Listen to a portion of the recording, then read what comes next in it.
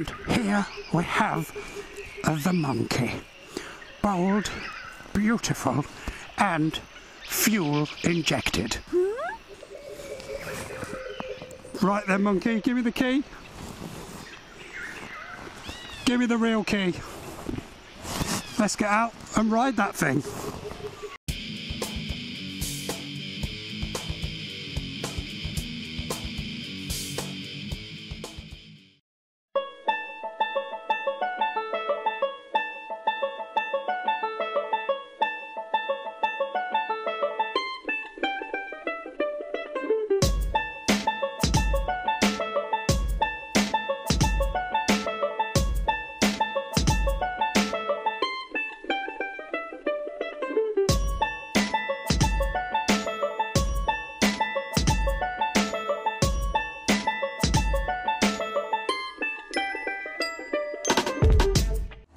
Well, here we are again, everyone, out on the road for another Wheels Motorcycles test review. And I'll tell you what, you can keep all of those big sports bikes, all your big tourers, all your big cruisers. This is the one I've been looking forward to for a whole heap of time. Today I'm on the 2018 Honda Monkey Bike. And I'll tell you what, I feel like a kid again. You just can't help but have a little chuckle on this bike. It definitely gets the looks, and it's definitely bringing back to me what motorbiking's all about. Let's have a little history lesson, shall we? The Monkey Bike first came to light in 1961. All that time ago, in Tokyo, there was an amusement park called Tamatek. It was based around motorised vehicles, and one of the first things they had when they opened was a little 49cc small fun bike for people to ride and for kids to ride.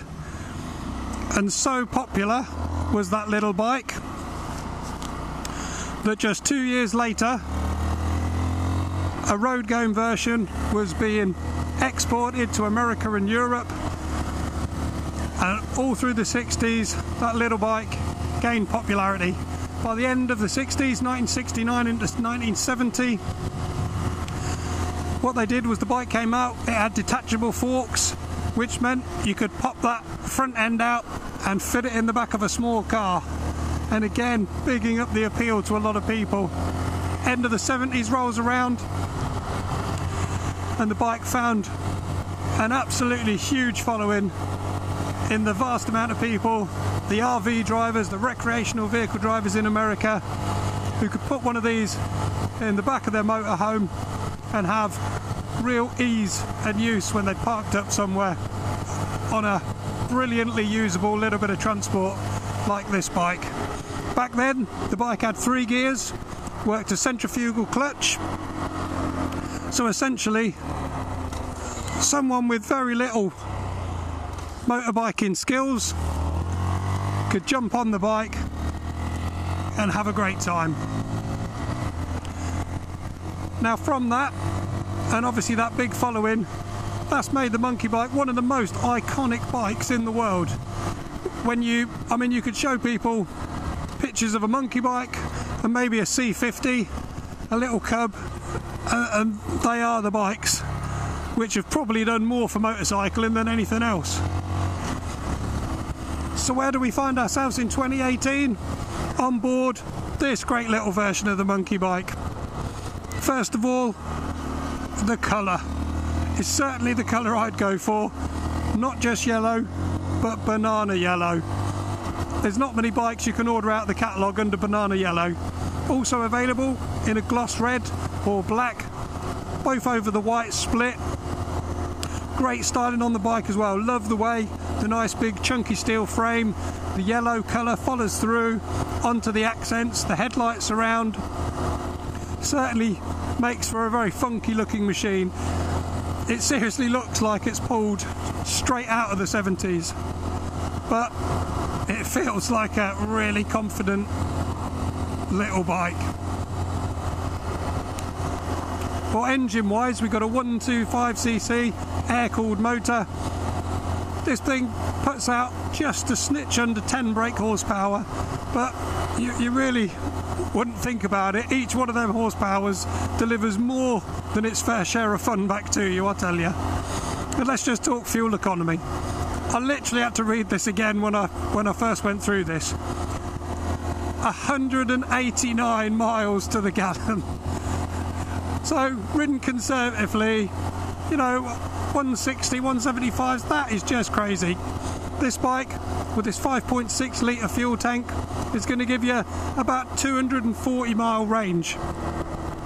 So that's a smidge over what you'd get in a green jerry can to what? There's some people I know that won't do 240 miles in 6 months. It's absolutely crackers.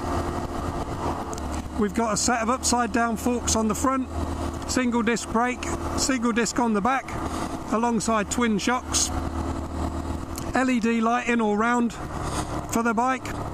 I do like as well, this bike comes with a little alarm system, and you know what, for once they've put on the alarm fob. Turn it on, turn it off, and there's a callback as well. So if you're in the car park, quick press on that, little blip, lights flash, little sound, and obviously you know where your bike is. But that is a great touch, to actually have an alarm that says on and off, and not just a round button and a triangle button and a square button and all sorts of crazy voodoo. We like that. A lot's been mentioned. I love that little touch as well. You flick the clocks on, the LCD display comes up with its two little zeros and has a little cheeky wink and a blink back at you. And again, that just adds to the fun of this bike. This bike now is fitted with a 4-speed gearbox. I should think speed-wise, once this bike's run in, you're going to be up to around, I'd say about 60 miles an hour, which is more than enough for getting you around. Again, this bike isn't going to be designed for chasing off miles across the country, although you do know there's going to be certain groups that are going to buy these and take them absolutely everywhere. But you know what, around town, doing your commute, I tell you what, for fuel economy and fun, this little thing's going to be hard to beat. And the seat is about as comfortable as you can get as well. Big, broad, roll top, real chunky sort of 70s looking seat, but it's as comfortable as you like. I could spend many hours in this. I think a lot of people are going to have one of these as a second bike. Do you know, price wise, $3,699, that's not out the way, you know, for a second bike and for a bit of fun. And I could see myself on a Sunday morning ringing up my mates and saying, what are we doing, lads? Let's get the monkeys out. Let's set ourselves a destination and all just go and have a laugh today. It's not all about chasing about. It really is about the fun of motorcycling with this thing. And it's almost a shame it's come at the end of the year, because if the weather does turn against it, we're going to have to put it away. There's some great deals on these bikes as well at the moment. I think we're running a PCP. It's going to get you on one of these for just over £60 a month, or if you're looking to hire purchase one, you're probably around about £100 a month. And do you know what? At 25 quid a week, I could go for that.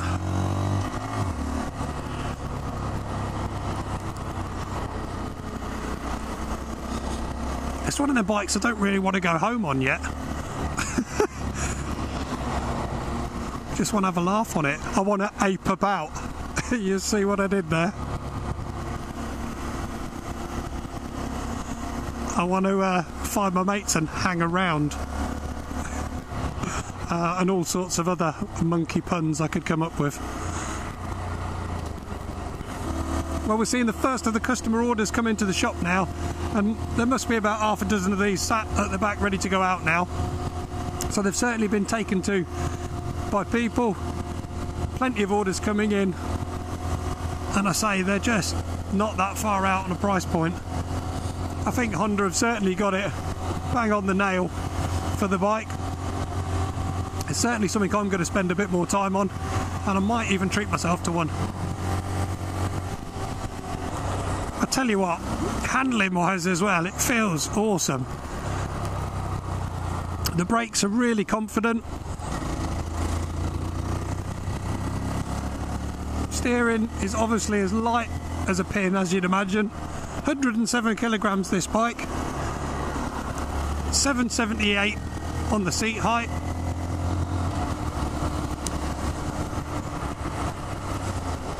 So more than appealing to a broad audience. I just love it. Another great thing on the bike, which well goes along with the design feature, is just the simplicity of everything. Nice, big, chunky, easy to reach controls. I like the big horn on this one. Wow, didn't expect that. It's not really like that. So, it's a lovely round LCD display. Everything reads easy. Fuel over the top, speed in the middle, how many miles I've got, how many smiles I've travelled, should I say, on such a crazy little bike. And what more do you need? Apart from an open road and a little bit of mischief in you. I tell you what, if I do sign up for one of these, I'm going to be egging my friends on to get one as well, because I think a few of us, we could be having some good excuses for a day out and a little mission journey, a little trip that's probably a little too far for these wheels, but why wouldn't you? Look out, pigeons! Tell you what, you know, with the seating position on this bike, even though when you look at it, it obviously looks like a small little funky things on its wheelbase, sitting here, it just does not feel like a small bike. I say I'm certainly no more cramped or bent up than I think I pretty much would be on anything. I think those nice big raised ape style bars have definitely helped to say keep you in a nice upright neutral position. Really easy to check my mirrors. Great forward view. And obviously at these speeds there's no real need for a screen, because we're never going to be travelling fast enough to a wind blast to really upset us. And I say, it's certainly the most fun I've had for a little while on two wheels. Love it. Yes, Honda, thumbs up.